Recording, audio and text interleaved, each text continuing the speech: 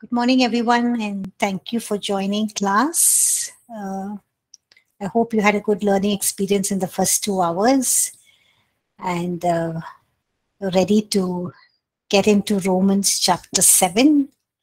You know, Romans is quite a heavy book, something that we need to really think and understand what Paul is writing. Because he comes from a very scholarly view in this scholarly perspective in this book, but it's an interesting learning experience for us because so many doctrines we get more clarity on. We are able to understand the truths that apply to our own life and that can help us to continue running our race. Knowing these truths and also knowing these truths to teach others. Okay, so today we'll be looking at Romans chapter 7. Before we look at Romans chapter 7, can one of you please lead us in prayer? Anyone? Anyone can lead us in prayer, please?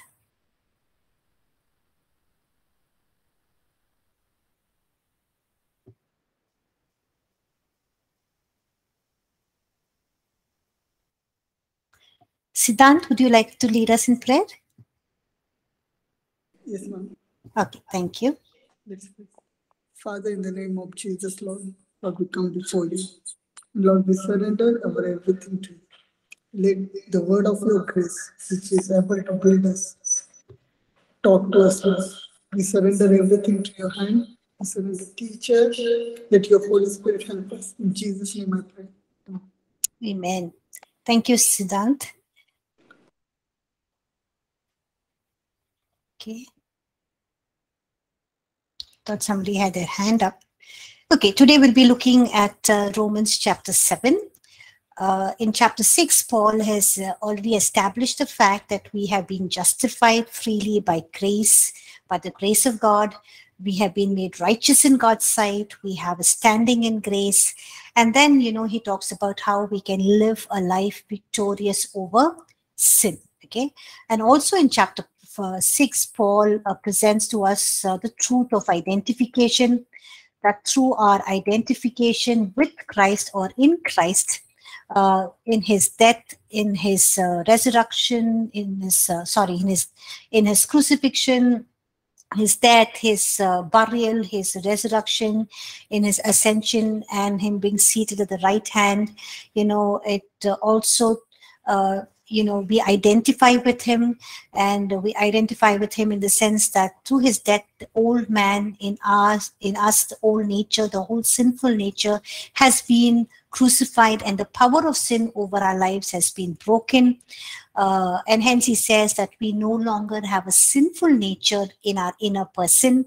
We no longer have a sinful nature in our inner person that is exerting its influence from the inside out. And then he also, he's talking about the spiritual reality, which he refers to as the positional truth that we have in Christ. And then he goes on towards the end of the mid of chapter 6 and to the end, he talks about how he gives us practical actions that we have to take in order to walk experientially in this spiritual reality that we have in Christ, or the practical actions that we need to take to live this positional truth that we have in Christ.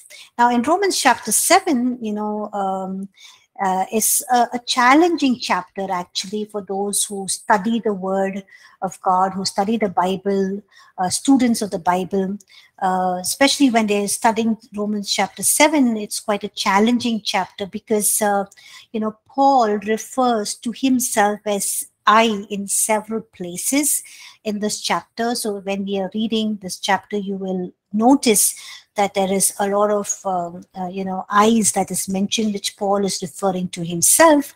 And it's not clear whether he's talking about himself before he was saved or after he was saved. So all of these things that he's talking in chapter 7, where he's using the word I, it's referring to himself.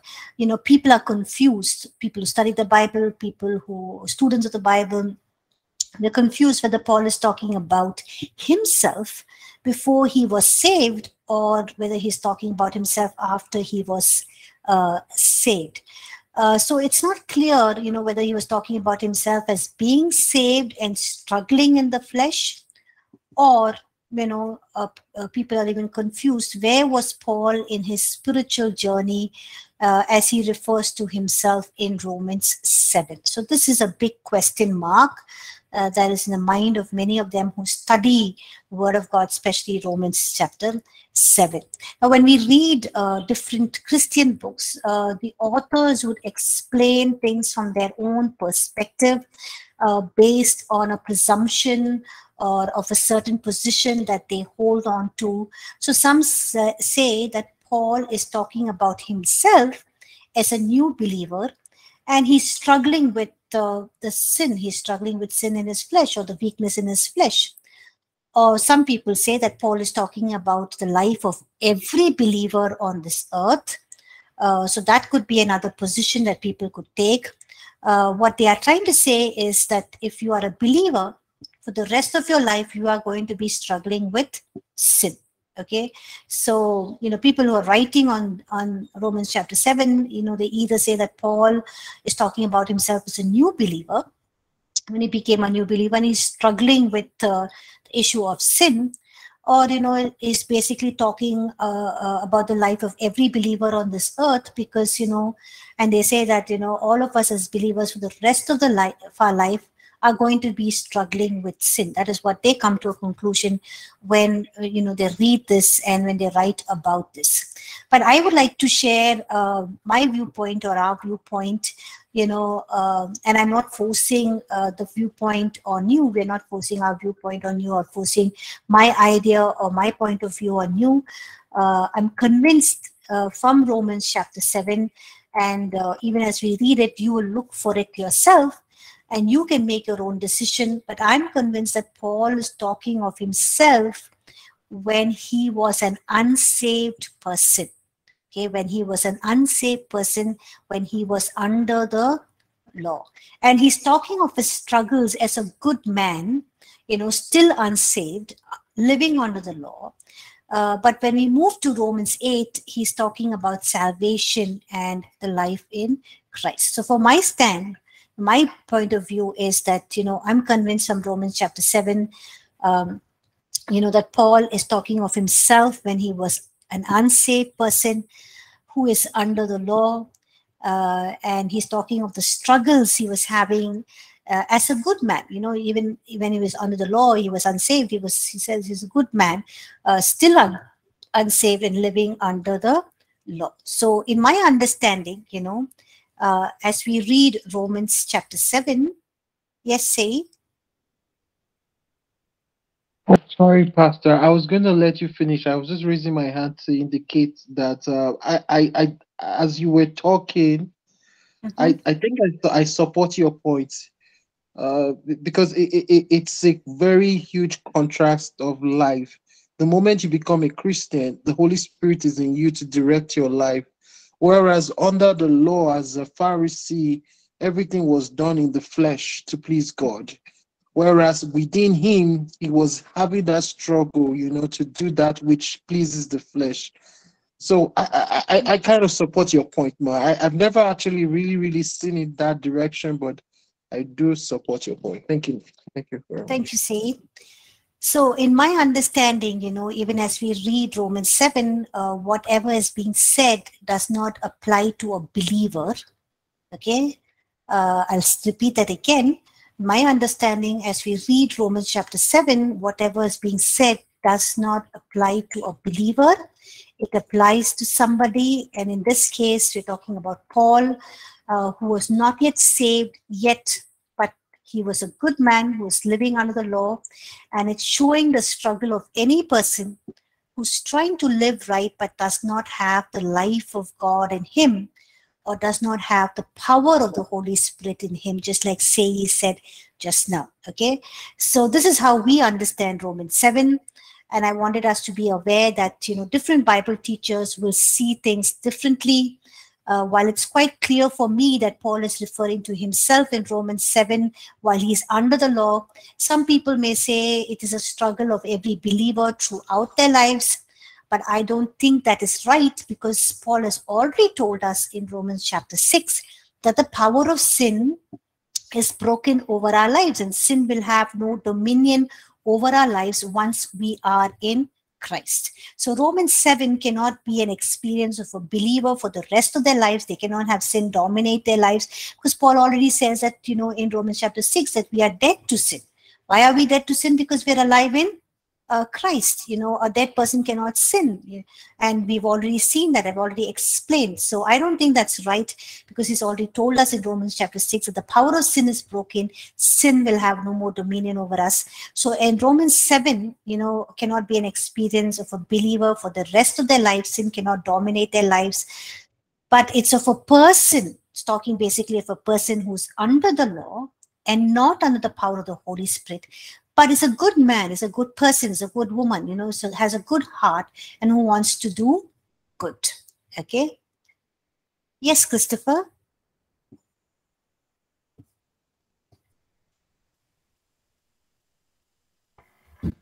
Yes, Pastor. I just wanted to clarify or ask you for this clarification. When you said Paul, before he became a believer, that is the time when he actually, Jesus spoke to him, right, on the way to Damascus. Yeah, Damascus. he had Yeah, an encounter with Jesus. He spoke to him on the right. Yes. But before that, I thought he was he was persecuting Christians, and he was. So I don't know. I'm not sure. How well he was placed. I guess being a good man. I guess that I just want to clarify. I think the second point I just wanted to just mention to you is, or again seek the clarification, is that as I sort of understand, we are as a believer, we live a life with some absolute truths and absolute and these are right in front of us, and we have to accept it. But I think there are just levels of believers, and how they sort of use those absolute truths. So, for example, in chapter 6, where we become new men. Become a new man. How many of us as believers really demonstrate that, and sometimes fall because we sort of go back to our old man. So I guess I just wanted to make a point where there are absolute truths which we believe in, but yet we are weak. Yeah, and we fall sometimes. Yeah, true. Yeah, good points. The first thing is, how can we say he's a good man? Paul, in his own eyes, he would see himself as a good man because he was a zealous Jew. Okay, he was not looking at, he was trying to do away with the so-called Jesus, what we would Jesus freaks, or so-called those who are spreading the about Jesus Christ, because he thought that was totally against Judaism. And he was a zealous Jew, and he was doing what a zealous Jew would do. So in his eyes, yes, he was a good man.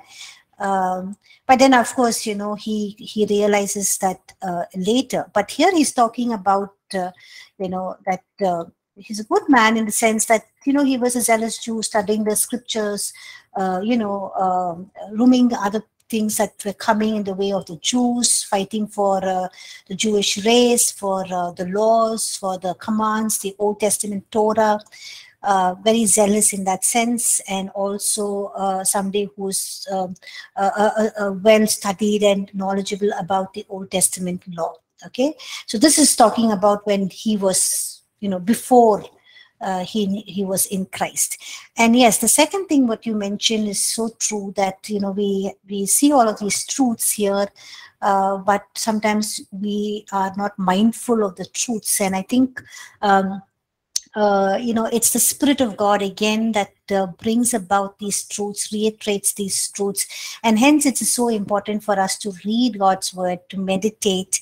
The level of intimacy that we have, also not only brings in greater anointing, and also, we see God using us mightily when, when we come from that place of intimacy. So our extension of our ministry is our intimacy with God.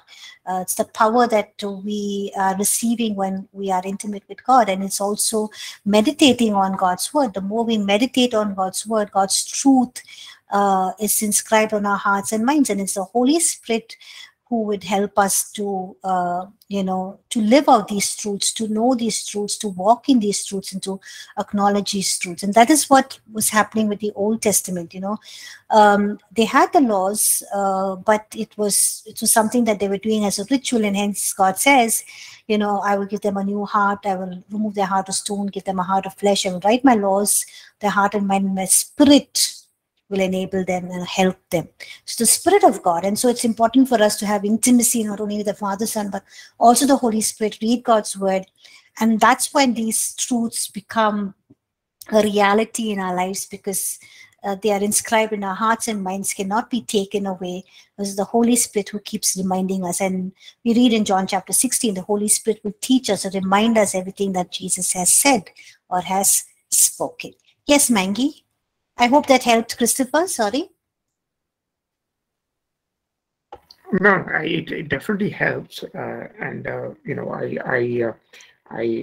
as I said, I still kind of subscribe to the point that that there are levels of believers, and even I mean, to quote something for the Bible also is that when it mentions about all our righteous acts are like filthy rags, so that absolute level of holiness is never going to be possible, even with all the with everything that God has provided to us on the earth. So there will be a time during the judgment where judgment day, where there will be a time when we will have to account for those. So I still think that there are levels of believers, and some are able to do it more, some are doing it less. Yes, there are different levels of believers, Christopher, but if you look at the parable of the seed, it's the condition of the heart. So we can't continue being in one heart condition. We have to develop a heart condition where the soil is good. So it like even Paul says here in Romans chapter 6, we have to walk. He says we have to walk. It's a choice that we have made. If you listen to my lecture that I said in the last class, it says, it's a choice of our will. We have to choose. We have to walk. God has done all this for us, but that's why Paul is writing and saying you have to walk in, in what God has asked you to do. You have to position yourself. So in the Bible also, the positioning is very important. When you position yourself the right time, the right place, the right season, you receive God's blessing. Yeah. So we can't make that as an excuse that we all are in different levels, but we can't keep being at the same level. We need to grow in our heart conditions. That's when we receive the truths. Yeah, but yes, the people are in different levels. We acknowledge that. Yes, Mangi, you have your hand up. Thank you, Pastor. Actually, you touched on the question I want to ask about different level of Christians. But we see the church in Corinth, although they had the truth, they believed Christ, they still they continue sinning. And yeah, so I just want you to clarify that a little bit, because it can help us out. They received Christ and they continue to sin. Thank you. Thank you, Maggie. Yes, Paul writes to the church at Corinth, and he says that, all of you are, as believers, you are just flowing in the gifts of the Spirit. When you come, one of you has a word of prophecy, word of wisdom, word of knowledge. You are just receiving from God. You are just mightily flowing in all the gifts, all of you, and you're there to, give it. But he's talking about order, how to bring about order. When somebody is prophesying, listen to them, wait for your turn. And then he also says, yes, you are flowing in all of these things, but you are still infants, babes in Christ. Can't give you solid food, is still drinking milk. So he's actually, writing to them, and he's encouraging them or motivating them to see their spiritual position and stand. That it's not just flowing in the spiritual gifts that talks about your spiritual maturity, but he's saying that you need to come to the understandings of the truths of the doctrines in God's word, and you have to live out those truths. Those truths have to be evident in the way that you live, in the way that you behave. You have to have the kingdom culture, the kingdom thinking, the kingdom lifestyle. So he says, in all of these spiritual aspects, yes, you all are, flowing mightily in the gifts, but still you are babes in Christ. You can't give you solid food. You're still drinking milk. And he says, it's time for you to move on, to learn about the spiritual truths, to grow in the things of God. Did that help, Maggie? Yes, Pastor. Thank you. Okay, so we'll move on. So Romans chapter 7. So you can read, and you can, you can see for yourself, or you can take a stand, who Paul is, what is he referring to himself, whether it is, his life before he was saved or after he was saved. But, it cannot be, a struggle of every believer throughout their lives, because, the power of sin is already broken in our lives. Okay. Yes, say. Yes, Pastor. I just wanted to make an observation that I think the early fathers who wanted to make the reading of scriptures easy for us by dividing it into chapters and verses, in a way, yes, it was good, but it has kind of sectionalized some things such that when we're reading some chapters, we forget that there is a flow to what each writer is doing. Because if we look at it as a letter, I don't think we'll be having this conversation of, who was Paul talking about. We would actually get it. But the moment you just make it a chapter, you just zero down that chapter, there's always this tendency to isolate it from all the flow of the gist from chapter 1 itself, and all that, and the points that he's trying to make. So I just wanted to point that out, that if we look at it from the beginning and keep going, then we would see where Paul is directing us, and we'll easily get what you are saying. Thank you, ma'am. Yeah, thank you, Say. That's a very good observation. Thank you for pointing that out. Yes, I think chapters is kind of, even breaking that trend of thought, the line of thought for us. That's why I go back to, kind of reiterating what we have learned, what truths Paul has already established before we continue into the next chapter. But since it's a letter, and, there should not be any problem, because we can clearly see and understand.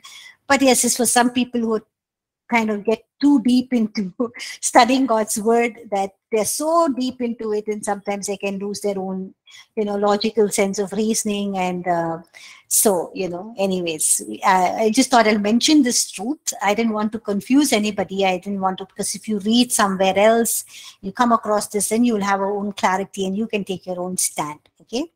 Okay, thank you so much. We'll move on. So in chapter 7, Paul is talking about law, which he refers to as Old Testament law, and he also talks about the law in the context of sin.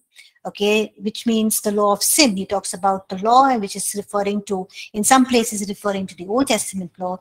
And then he also uses a law in the context of sin, which is saying the law of sin, which means the control or the dominion of sin that we have to deal with. So in this chapter 7, Paul reveals that just as a believer is dead to sin, the believer is also dead to the law and is therefore free from the law.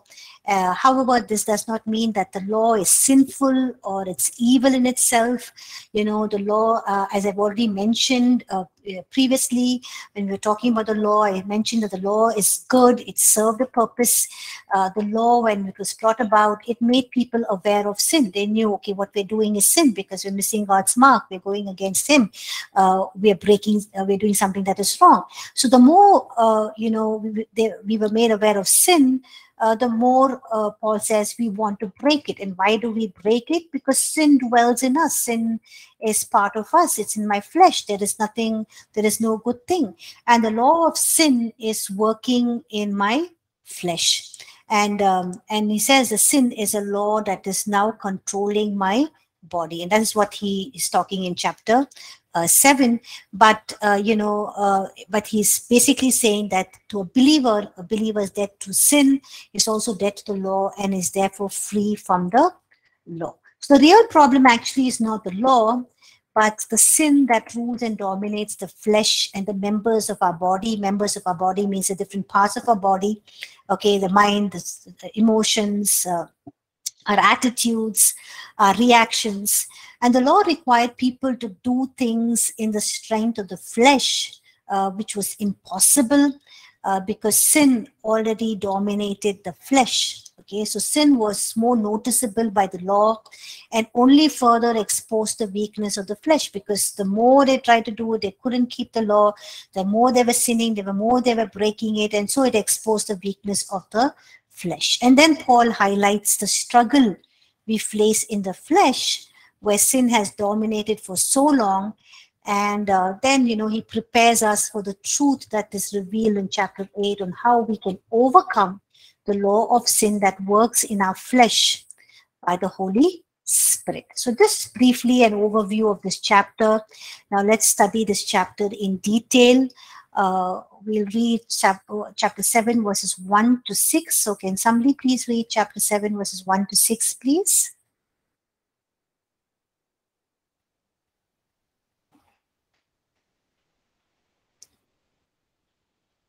Romans chapter 7, 1 to 6.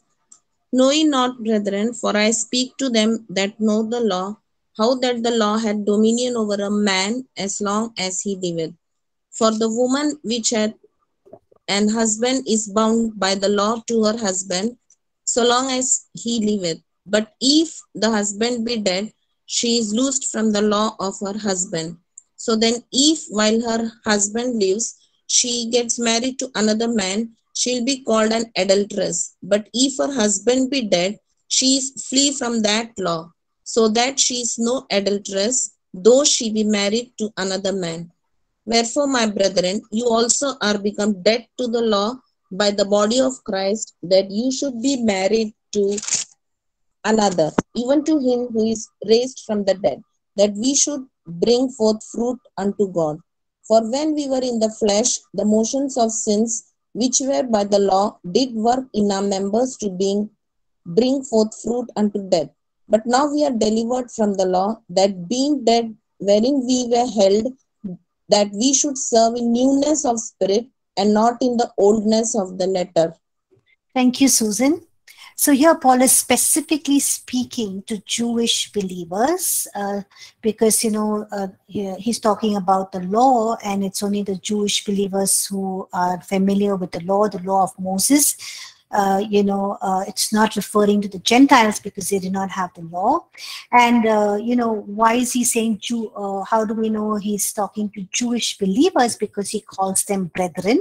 So hence, Jews, because he's talking, they have the law, and, they are believers because he refers to them as brethren. So he's specifically here writing or, communicating to Jewish believers. And he's talking about life before they were in Christ and life after,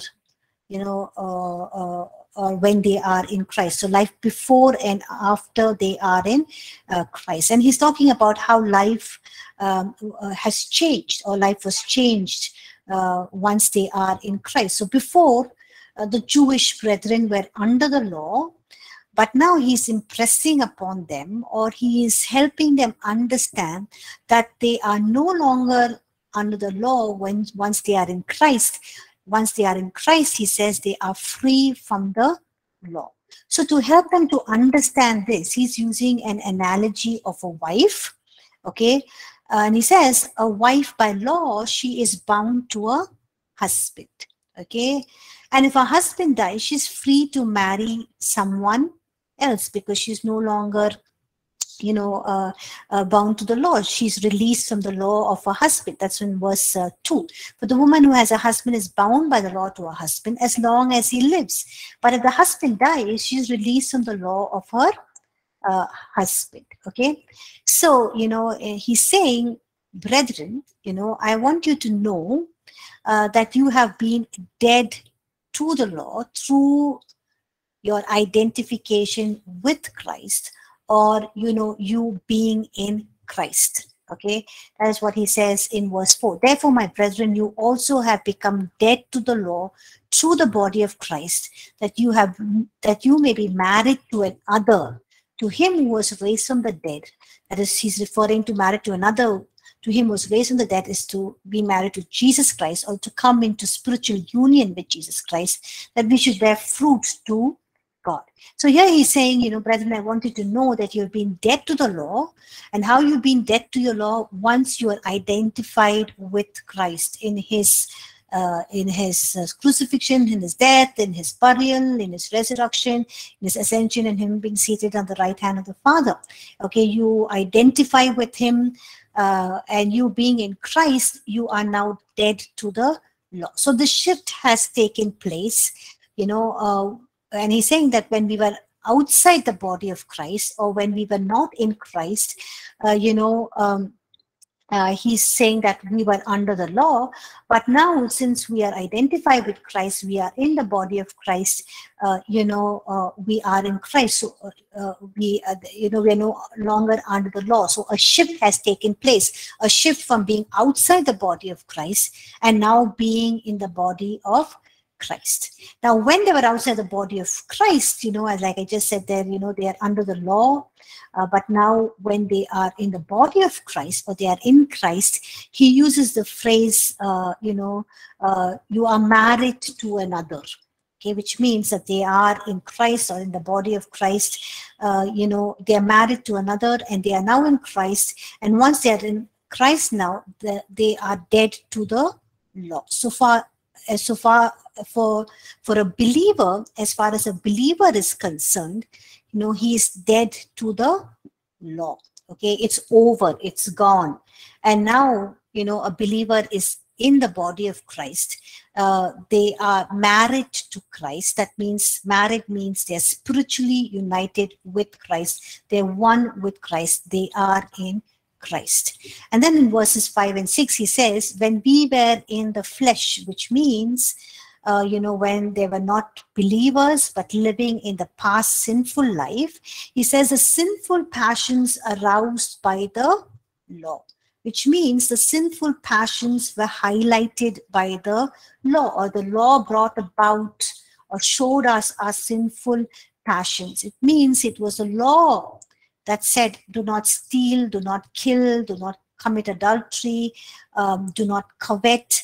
And if there was no law, these passions would look like very normal, the part and parcel of any human being. It would just be normal. They would think that everybody around them is doing it, so it's normal for them to do it as well. But when the law came, they knew what they should be doing, what they shouldn't be doing. They knew what is right, what is wrong. Even though everybody around them is also doing, they can't justify their actions by saying that everyone is doing, so I'm also doing.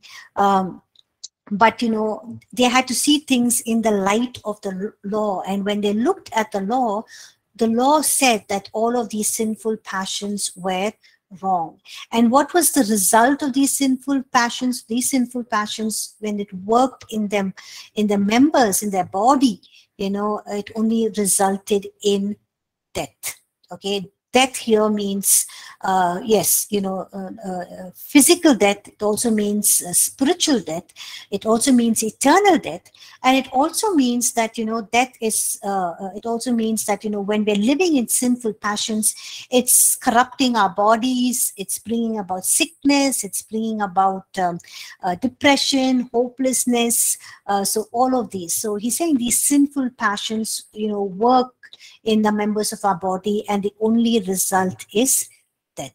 And in verse 6 he says, but now we have been delivered from the law. So he's just finished saying that, when we are under the law, we are without Christ. We were living bound to sinful passions that were highlighted by the law, which means that was brought forth or brought to light by the law, that what we're doing is wrong, what we are indulging is sinful passions. It's not what God wants us to live by. It's not the standard of God. And he's saying, but now, we have been delivered from the law. But now means when we become believers, when we come into Christ, when we identify with Christ. He says, when we identify with Christ, we have been delivered from the law.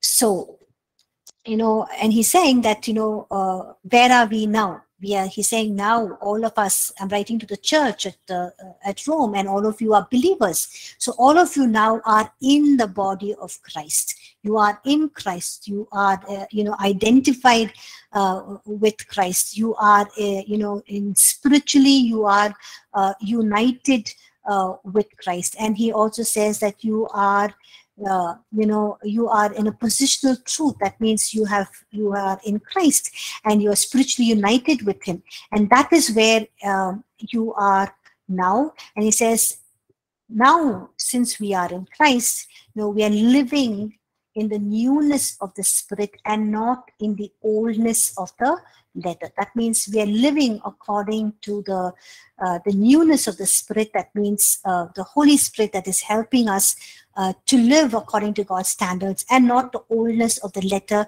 He's talking about the oldness of the letter. He's referring here to the Old Testament law. So he's contrasting two lives here: the life under the letter, or the life under the oldness of the letter, which is talking about the law, which is referring to as the oldness of the letter, and the life that is in the newness of the Spirit. He's saying the life under the life in the Spirit, which is a life that is spiritually united to Christ, or married to Christ, or spiritually united in Christ, or in Christ, which he refers to as the newness of the Spirit. Okay, so the oldness of the letter is people who are not believers, who are living under the law. The newness of the Spirit, he's talking about people who are living in the Spirit, who are married to Christ, who are spiritually united to Christ, who are in Christ. So the main point in these first 6 verses of chapter 7, Paul is getting the Jewish believers to understand that, we are not under the law anymore. We are free from the law, because now we are in Christ. We are in the body of Christ. We are, married to Christ. We're spiritually united with Christ.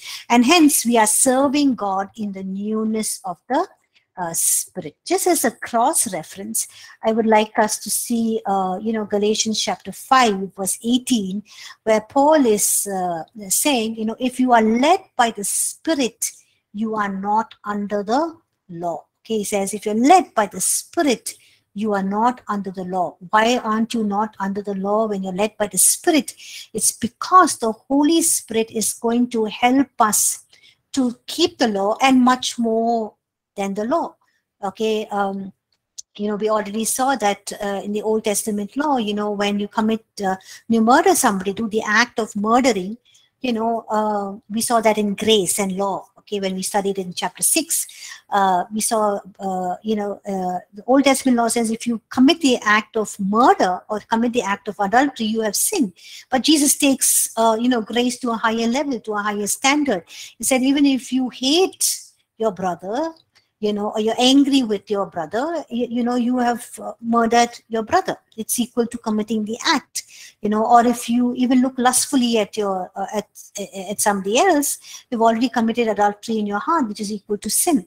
So here he's telling us, that, when we are led by the Spirit, we're not under the law. Why? Because the Holy Spirit is going to help us to keep the law, and much more than the law, much more than what, God requires of us to live a holy life. And he's saying, the Holy Spirit in chapter 5, he goes on to say that the Holy Spirit helps us to bear the fruit of the Spirit, which is love, joy, peace, patience, kindness, goodness, faithfulness, gentleness, and self-control.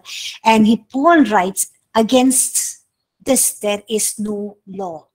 Okay, against the fruit of the Spirit, all of the fruit of the Spirit, the 9 fruit of the Spirit that I said, he listed all out, and then he says, against this there is no law. So which means the law cannot hold us against this. So when you walk in the Spirit, you are not under the law. And hence, Romans chapter 7 verse 6, we are in the newness of the Spirit and not in the oldness of the letter of the law. So he's telling the Jewish believers, you don't have to live under the law anymore. And then he goes on in verses 7 to verse 12, where he talks about the law and the struggle with sin. Okay, so can somebody please read verse 7 to 12, please? Romans chapter 7, verses 7 to 12.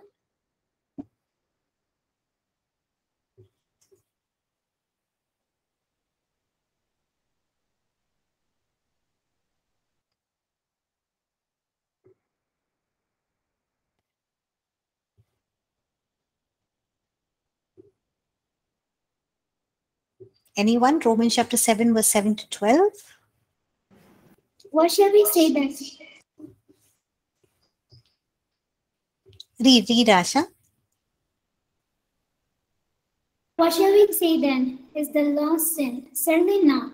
On the contrary, I would not have known sin except through the law, for I would not have known covetousness unless the law had said, you shall not covet. But sin, taking opportunity by the commandment, produced in me all manner of evil desire. For apart from the law, sin was dead. I was alive once without the law, but when the commandment came, sin revived and I died. And the commandment which was to bring life, I found to bring death. For sin, taking occasion by the commandment, deceived me, and by it killed me. Therefore the law is holy, and the commandment holy and just and good. Thank you. So in this verses, verses 7 to 12, Paul is addressing the whole aspect of the law. He has just told the Jewish believers that, we're not under the law, they are not under the law, and that they are free from the law, that, they are in the body of Christ, they are married to another, which means that they are spiritually united in Christ, and they are serving God in the newness of the Spirit. Okay, so he's just established these truths in verses 1 to 6, and in verse 7 he again uses the same familiar rhetorical question, where he says, what shall we say then? Is the law sin? And it's an implicit answer. The answer is already there. Certainly not. Okay, so the problem is not with the law. As he concludes in verse 12, he says, the law is holy, and the commandments are holy and just and good. So there's no problem with the law. The problem is not with the law, but the problem is because of the law, sin became very powerful.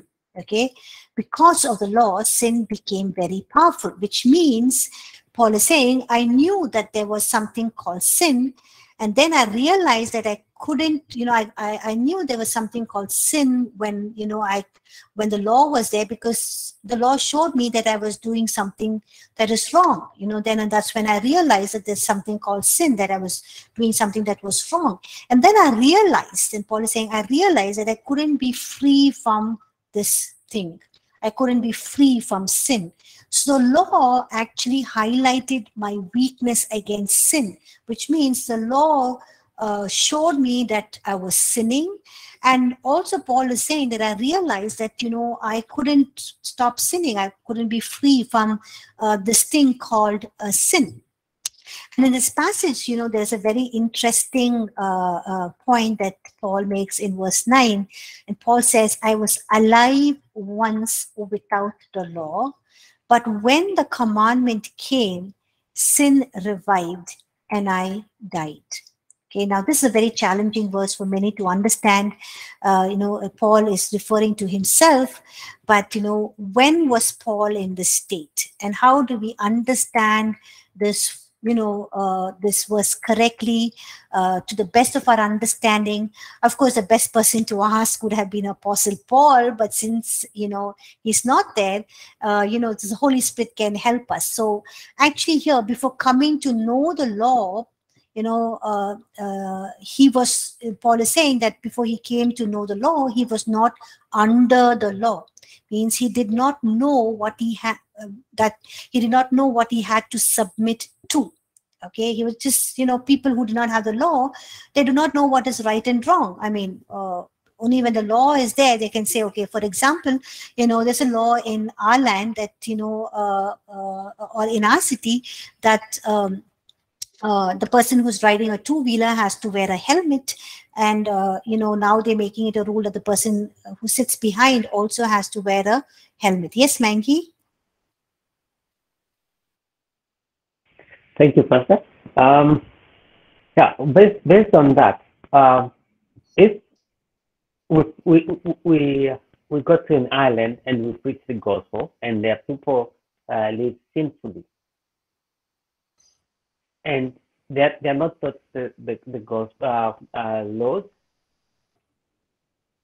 can they continue doing what we're doing if no one has taught them the 10 Commandments or the law of God? Because we've presented Christ to them, and then we live. They know Christ, but they don't have the scripture to tell them the law. So can they continue? Is it okay if they continue doing what they do, or the Holy Spirit will guide them? Thank you, Pastor. Good.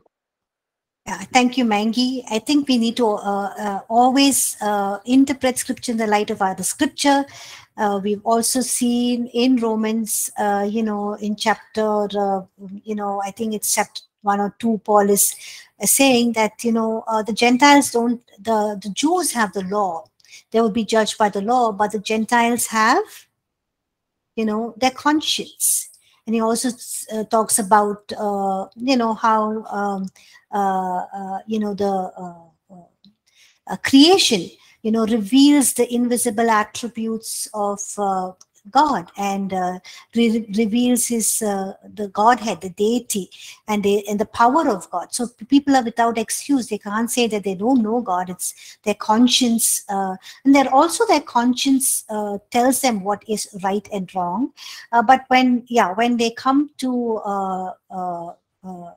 accepting the truth and knowing Jesus Christ as their personal Savior, yes, it's the Holy Spirit that will guide them, will teach them, and also it's the Word of God that that they have to read and will guide them and lead them. So for us also, there are so many things that we can be doing, but when we read God's word corrects us, rebukes us, admonishes us, and trains us in righteousness and holiness. Okay, so we also need God's word. We also need, spiritual impartation. We go to church, we hear sermons, and, it's one way we are learning about how we need to live our lives, how we need to walk with God, and also reading God's word. And yes, the Holy Spirit reminds us about it. Yes. Does that help, Mangi? Yes, Pastor. Our conscience and and the Holy Spirit will. Yes. Yeah. Thank you. Thank you. Thank you, Mangi. So just to finish this bit and then we can end class. So Paul is, so this is a very challenging verse for many to understand. But, before coming to know the law, Paul was not under the law, which means he did not know what he had to submit to. So he was without the law in that sense. But when he was without the law, he did not have an understanding of the law. That means he did not have an understanding of what is good or what is bad or what is right and what is wrong. He says that, I was alive, and he says, this is before the knowledge of the law. He was alive at that time, alive to things, but he says he did not have an understanding of the law. And because he did not have the understanding of the law, he did not know what is good or bad or what is right and wrong. Okay. Now, just like to explain this by sharing something which is not definitive, but it is indicative. For example, at the age of 12, people come to an understanding of the commandments or the laws. Okay. Of course, children from a very young age, they know what is right, they know what is wrong. But, at the age of 12, they come to a place of accountability. They come to a place where they're able to see the bigger picture, that there is a God. And doing right or wrong is not just about obeying dad or mom, or it's not just about doing something that is right to get a reward, to get a chocolate, and if they do something wrong, they don't get a reward.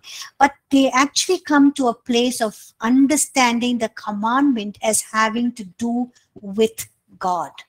Okay, having to do with God. And we can't just say what is an exact age, but mostly people say the age varies, but mostly between the age of 12 and 13, people come to a place of accountability. They come to a place of understanding where they're able to see a bigger picture of doing things that are right or wrong, in the context of God. And so here, Paul is saying that, he's actually in verse 9, he's indicating the transition. He says he was alive once without the law, but Paul is saying when he came to an understanding of the law, he knew he was accountable to the standard of the law. And he says sin revived and I died, which means that sin, there was sin. There was no way for him to overcome that sin. Sin took a hold of him, and he says, "I died." Means, again, like he's mentioning that my body was given into corruption. All of these evil desires took control of me, and sin was bringing about, sickness and bringing about depression and hopelessness. So he's saying that sin revived and I died, which means there was no way to overcome sin. Sin took a hold of him, and sin was gradually bringing about death in his body, even before he could finally experience physical death, or a person can experience eternal death. So here he's, actually talking about a stage when he was,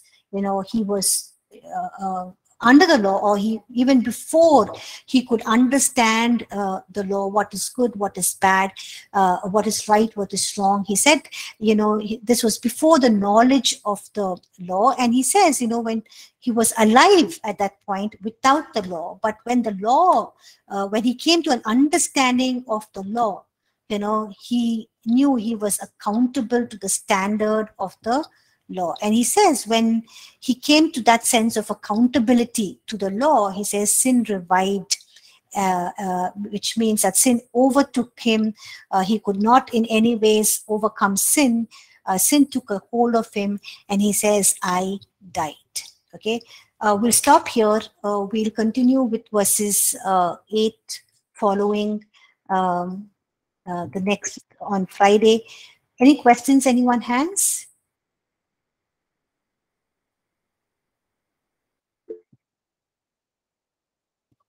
Yes, somebody has raised up their hand. Any questions? Okay, when we Good go morning, through ma'am. this. Okay. Yes, Louis. I'm a bit concerned in the context of our study. What was Paul doing writing to the Jews when he was sent to the Gentiles? Because this is a very technical presentation. It's like he's making a case for God's for the new covenant to a Jewish nation. But technically, he was sent to the Gentiles because we read things like Ephesians and other that were his core areas. You find out that he was making um, arguments based on revelation, but now he's making a very technical argument, like if you read in Hebrews. So what was it? It's a bit because I feel like he's trying to justify his calling to the Jewish nation, even though he was not sent there. I'm not saying what he wrote was not good. It was good, but the context of it just if you're not good, if you're not astute in the word of God, it will throw a lot of believers off. So that maybe that's why we're having that back and forth, as in what he meant here or what he didn't mean here. I don't know. Just an open thought for maybe you Good. can highlight or for our consideration. Yes, a good observation, Louis. Thank you. If you look at what we have been studying in the introduction and chapters 1 to chapter 6, we see that Paul is writing both to the Jews and the Gentiles. He mentions both of them. As I just said, chapter 1, chapter 2 is talking about the Jews have the law, the Gentiles have their conscience, but how they are going to be judged. And so, so he's writing to both the Jews and the Gentiles, because the church at Rome comprises of both the Jews and the Gentiles. But here he's specifically talking about the law because, the Jews were the ones who are, custodians of the law. They were upholding the cause of the law. They were holding on to the law. And if you look at even the other books that epistles he writes, when he's writing to Timothy, 1st and 2nd Timothy, when he's writing to Titus, he also writes, specifically telling the Jews,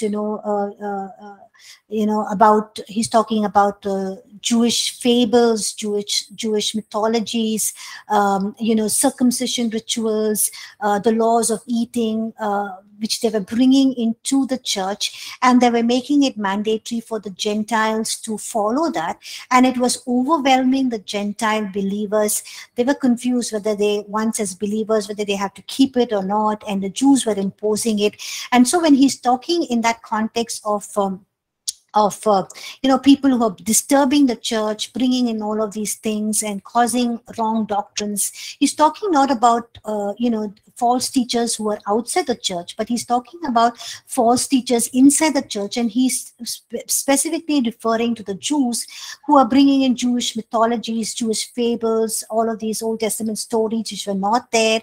They're bringing it and telling the Gentiles and teaching it to the people and believers, and talking about how they need to follow the circumcision ritual, and it was overburdening the believers. So Paul even writes to the churches at Ephesus, when he's writing to Paul, 1st Timothy and 2nd Timothy, Titus, and he's writing to the church at Colossae. So even in this context, wherever the Jews were, they were holding on to the law.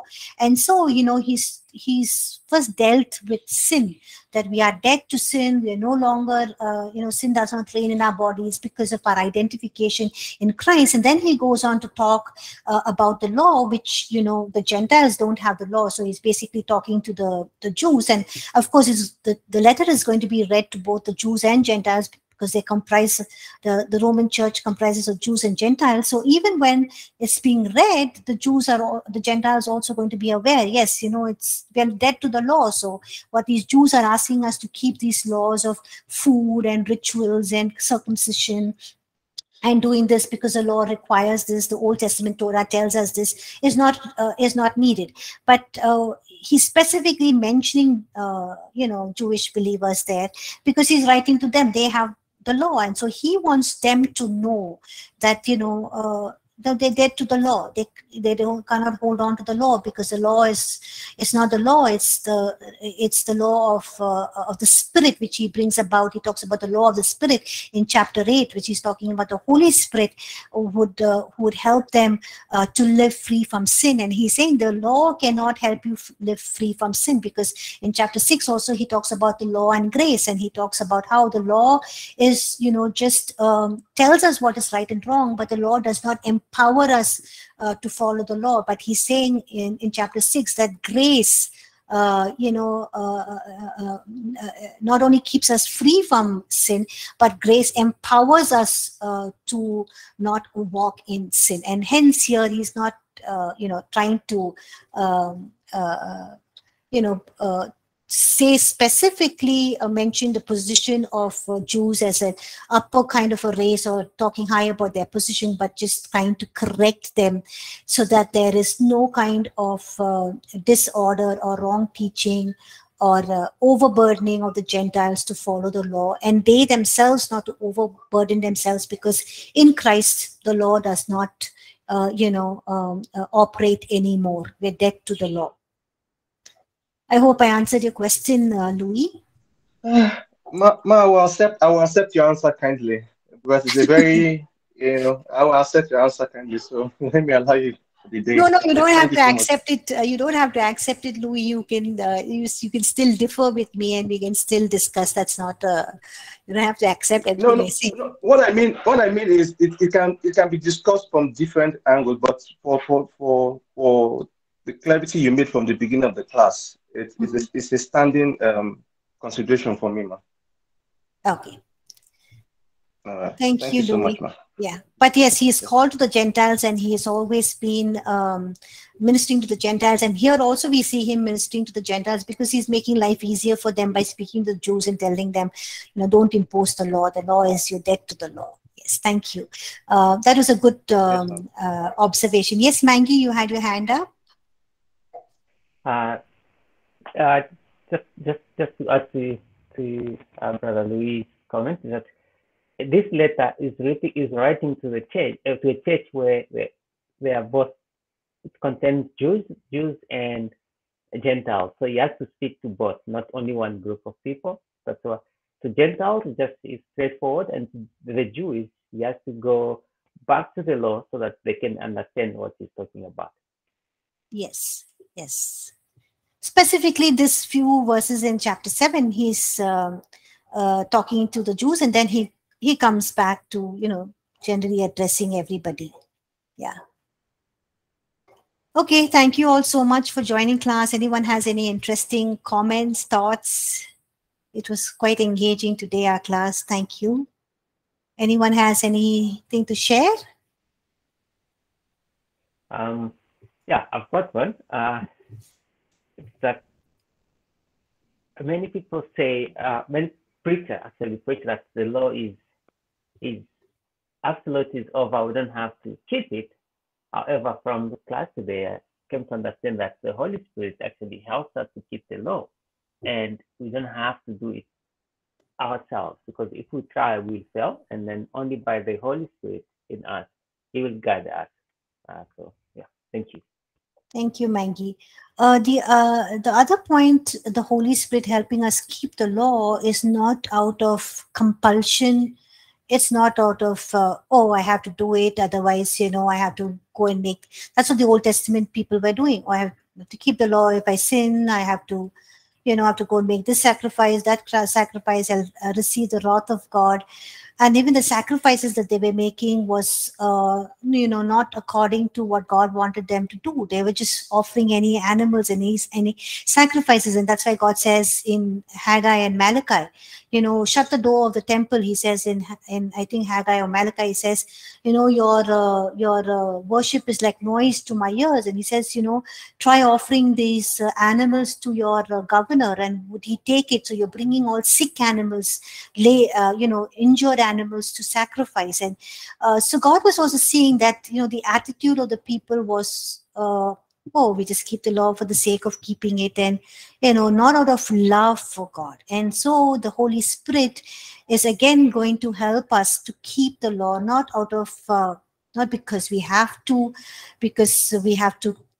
secure our eternal life, but doing it out of a love for God, doing it out of a right motive, a right intention. That is also another reason. Okay, thank you, Mangi.